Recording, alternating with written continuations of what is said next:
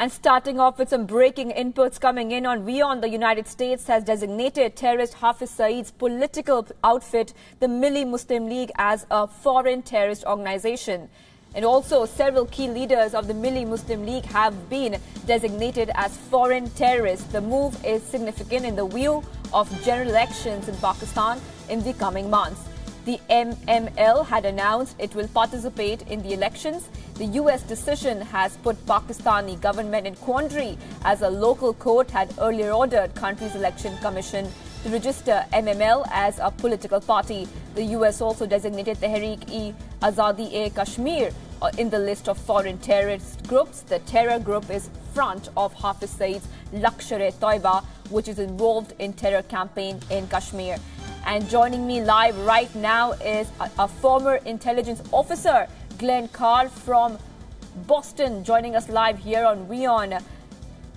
Glenn, the US has designated the Mili Muslim League and its officials as specially designated global terrorists. Now, what kind of intelligence did the US have to take such an action?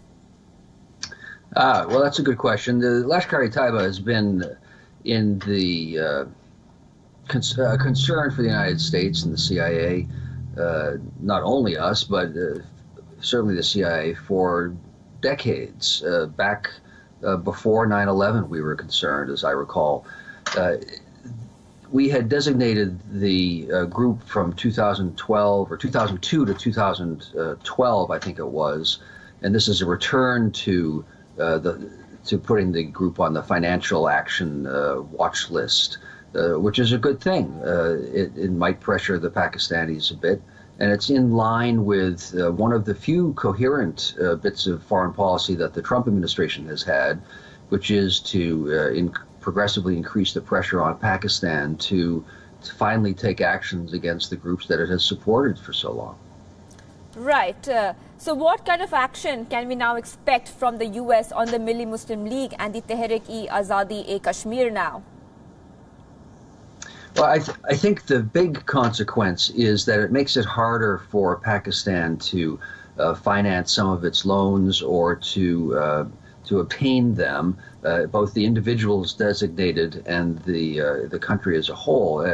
Entities that deal with Lashkar-e-Toiba and the MML now will have more difficulty paying their interest payments or obtaining new loans. Other countries and companies from other countries that have done business with the Lashkar-e-Toiba and the MML will have to think about this more, because that can create problems for them.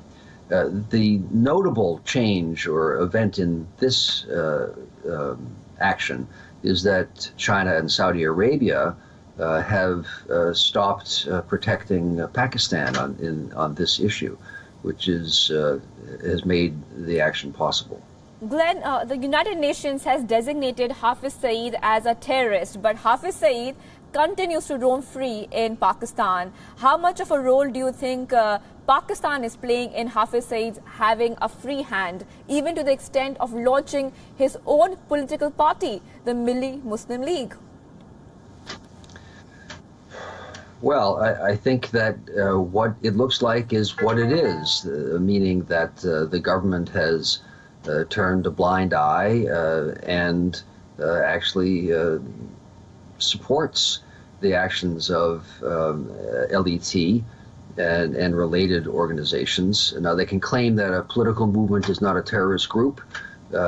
We hear this with regard to many terrorist organizations and political groups in different countries around the world, but the complicity is quite clear. Now, I think the Pakistanis do this because it helps them domestically a bit, of course, but this will make it a little harder for them. Right.